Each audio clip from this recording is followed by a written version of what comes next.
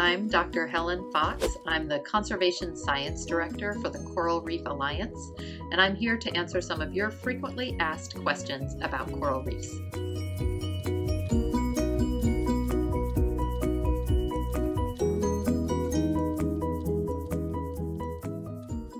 What is a coral reef? So coral reefs are underwater structures that are built by colonial animals called corals. So an individual coral polyp has little symbiotic algae called zooxanthellae that live inside it, and it lays down calcium carbonate like limestone skeleton, and hundreds and thousands of these colonies, different species of colonies, live. Over time, the calcium carbonate that gets secreted builds up and up and up, and it creates this big three-dimensional structure that is a reef. Why are coral reefs important for the planet? From a biodiversity perspective, they're amazing. They cover less than 1% of the ocean's surface, and yet a quarter of all marine species spend some time on a coral reef.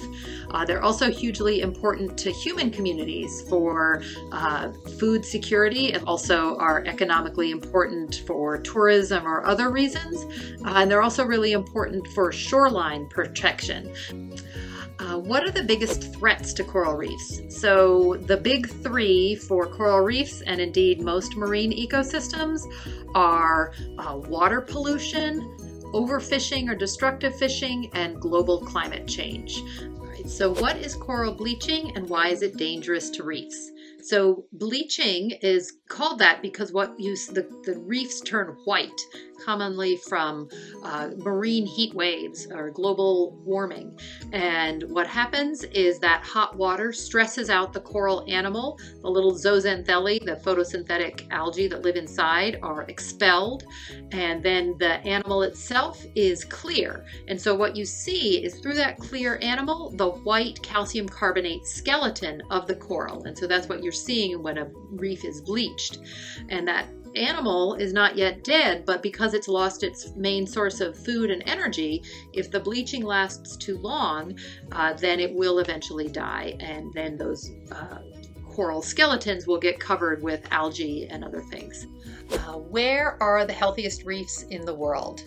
There are unfortunately lots of degraded reefs, but there are still many reefs that have beautiful coral and healthy fish populations. Some of those are in Indonesia and other parts of the Coral Triangle.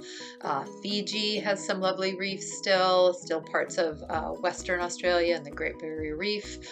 Moving further to the Caribbean, the Gardens of the Queen in Cuba, parts of the Bay Islands of Honduras, parts of the Belize Barrier Reef. So there are still pockets of healthy reefs, and we at the Coral Reef Alliance are doing all we can to keep them healthy. What can a person do in their everyday life to save coral reefs? Biggest thing you can do is actually try to help advocate for a rapid transition away from fossil fuels. We need to rapidly decarbonize the economy to slow down global warming. And then if you live locally, you can advocate for better fishing policies or better pollution and wastewater treatment.